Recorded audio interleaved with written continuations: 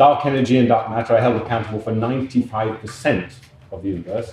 The decades since dark energy was incorporated into our physical models, we've still sadly got no direct evidence of its existence. Is it time to seriously consider that the existence of dark energy is nothing but an empty hypothesis, but one that we desperately need to make our current account of the universe credible? To help us answer these questions, we have on my right Subir Sarkar, head of particle physics theory group at the University of Oxford. To my left, we have Roger Penrose, physicist, mathematician, philosopher, all-round clever clogs.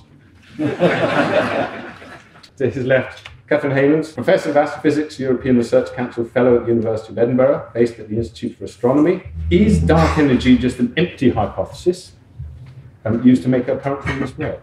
Catherine, can I start with you? I have the great honour to try and explain what this term dark energy actually means, to sort of set the scene, and then I will answer your question, David.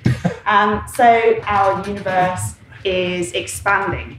Slipher and Hubble were looking at distant galaxies, and everywhere they looked, they saw those galaxies were moving away from us, and they concluded that our universe was expanding. Astronomers were looking at even more distant galaxies, and they found that not only was the universe expanding, but that expansion was getting faster. The expansion was getting faster and faster every day, and we call this the accelerated expansion of the universe. Now, the term dark energy is what we use to describe what's causing this accelerated expansion.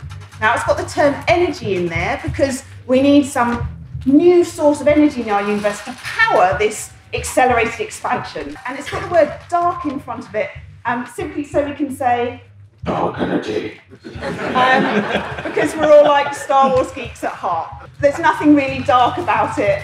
It's quite misleading, that whole concept of dark. Anyway, it's a new source of energy. In David's introduction, he said that there was no direct evidence for the existence of this dark energy, and I would disagree with you there, because we have an amazing body of evidence now. Since its first discovery in 1998, we have been targeting the universe in lots of different ways, and all of these different experiments are coming out with the same conclusion, that the expansion of our universe is accelerating.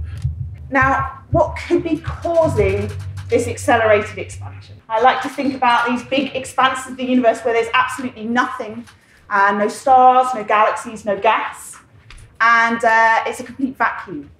But quantum physics tells us that actually in a vacuum there's lots of stuff. There are virtual particles that can pop in and out of existence. And because we have an expanding universe, that vacuum gives us energy. Quantum physics is linking with the universe on a large scale to give us this accelerated expansion. And it's a beautiful theory, but unfortunately, if the predictions of this quantum theory are correct, we wouldn't be here. Our universe would have expanded so rapidly in the early stages that the first stars and galaxies wouldn't have formed, and we wouldn't be here to talk about it. And so we have this entire zoo now of different theories to explain this accelerated expansion, and they are all under this global umbrella of dark energy.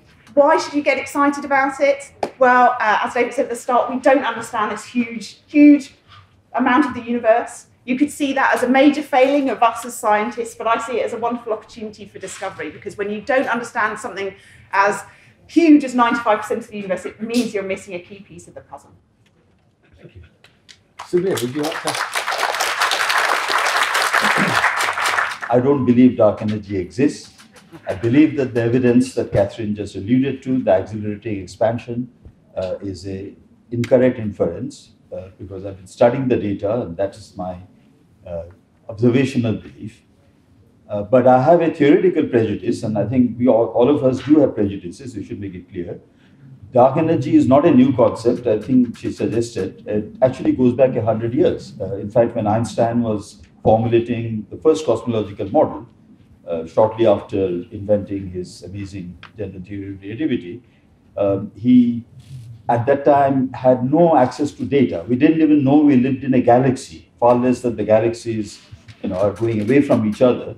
In fact, he based it largely on something called Mach's principle, which you are going to hear, which was later discredited, by the way. So basically, he chose the simplest possibility at the time, and That simplest possibility is that the universe is exactly isotropic and homogeneous, which today we know it is not. And this universe can have matter. In fact, at that time it was called dust, pressureless matter. That's all they knew. And it could have curvature, space-time curvature you know about.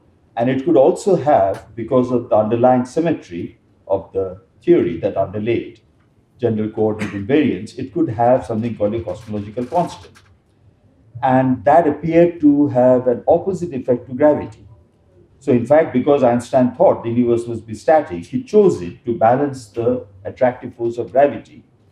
And later, when it turned out that the universe was actually expanding, he abandoned the thing.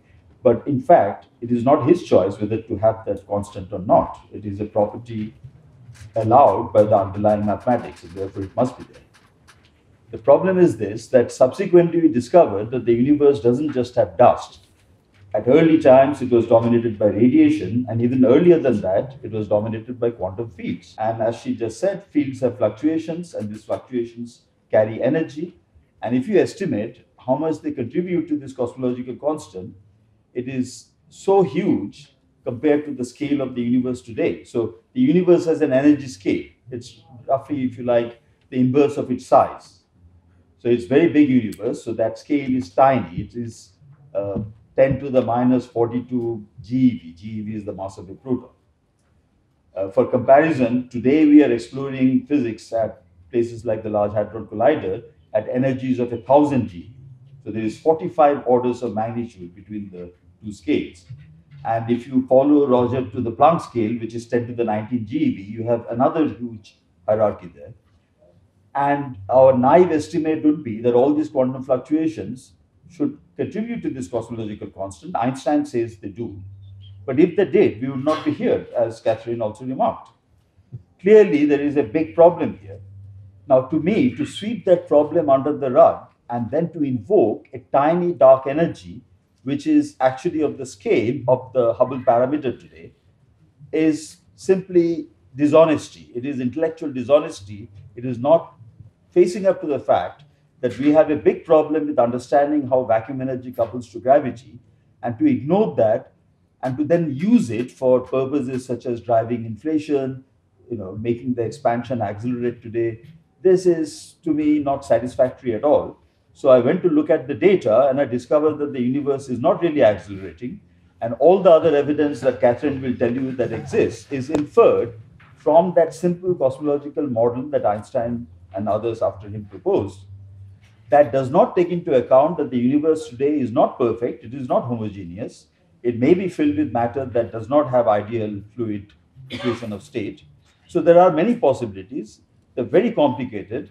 It is extremely hard mathematically to find solutions of Einstein's equations when the situation is not absolutely symmetric as it was in Einstein's theory.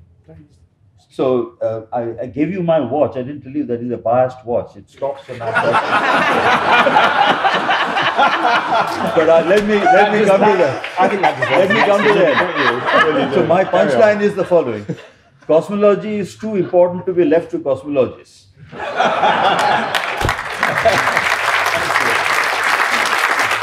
When you said that the universe is not homogeneous, do you mean that we can't it's not evenly spread out? Because other parts of the universe might not look like this. Precisely. Okay, right. I just want to make sure. Follow that, Roger. First of all, let me backtrack a little bit. When Einstein introduced, as Subir mentions, the cosmological constant in 1917, he introduced this term for the wrong reason, as you say. He didn't know that the universe was expanding, and he found he needed to put this term in. It's the only thing you can do, I should mention, without wrecking his theory. So he knew he could put this one number in, which is referred to as the cosmological constant. But even though Einstein then retracted it, it's said that he regarded this as his greatest blunder, even so... To continue watching this video, click the link in the top left or in the description below. Or visit iai.tv for more debates and talks from the world's leading thinkers on today's biggest ideas.